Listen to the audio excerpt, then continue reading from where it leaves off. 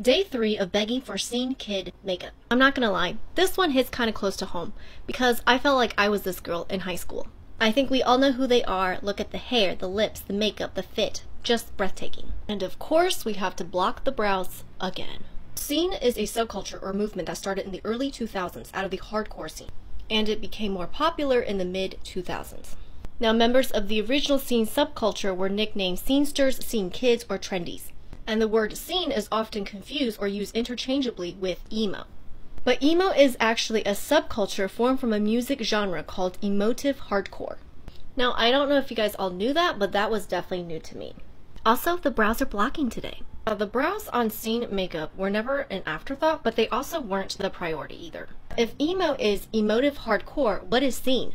Now, on the other hand, scene includes crunkcore, deathcore, happy hardcore, metalcore, hardcore, screamo, pop punk, and post-hardcore.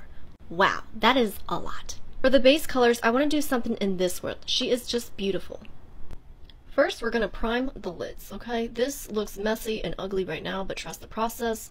It will look gorgeous at the end. Once you have your base down, you can start adding eyeshadows.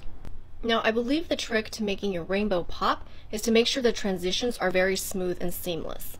Now, this is also my first time doing a rainbow eyeshadow look, so if I'm doing this incorrectly, don't tell me. And for this side, we're going to do warm tones. Now go to part 2.